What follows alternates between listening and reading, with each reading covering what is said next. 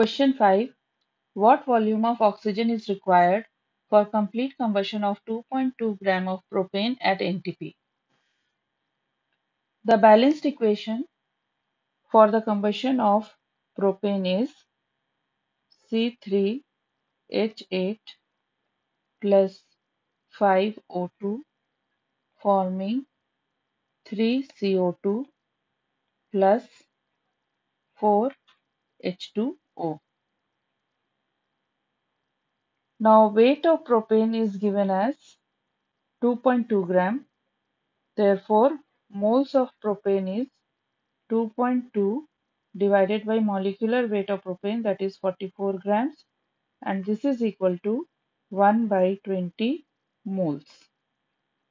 Now as seen from the balanced equation, 1 mole of propane requires 5 moles of oxygen for complete combustion.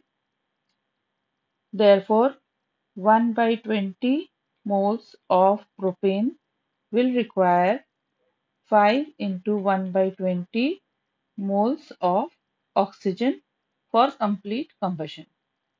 Now we know the moles of oxygen, therefore volume of oxygen required is equal to moles of oxygen, that is 5 by 20, multiplied by molar volume, that is 22.4 liters, and solving this we get the volume of oxygen equal to 5.6 liters.